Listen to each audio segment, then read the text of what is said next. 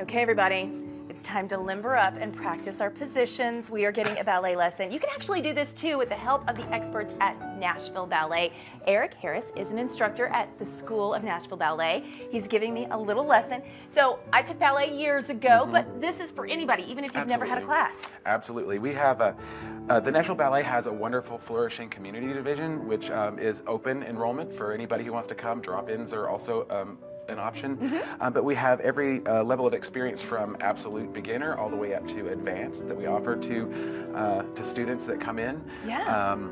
We specialize in ballet particularly, but we also offer many other forms of dance, like DANCEFIX, which is a high energy dance workout. So like a hip hop almost or yes, something? Yes, that sort of thing. We also have contemporary dance, and throughout the year we offer special workshops from time to time in various different forms of dance. So there's all kinds of offerings. There's something for everybody.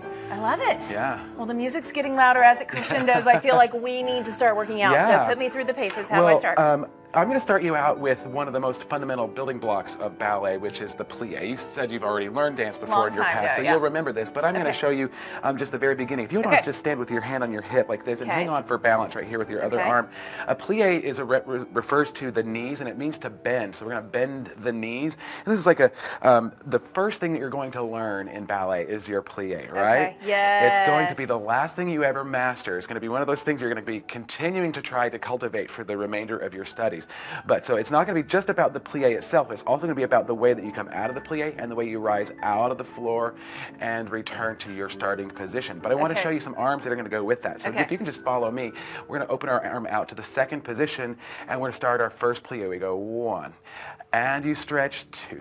Arm is going to come up through the center, 3, and it's going to open to the side. We're going to take the arm down with another plie, rise up into your releve, and then come back down with another plie, and 8. Let's take a port-a-corps toward the bar, 3, and 4, and then we're going to open into the second position. I know, right there. Wow. I know. So you would do the same exact thing in the second position. This is how every typical ballet class will start. So this is one of the first things that you would learn as a student or a practitioner. Now, let's go ahead and do that side bend again, because that feels really good.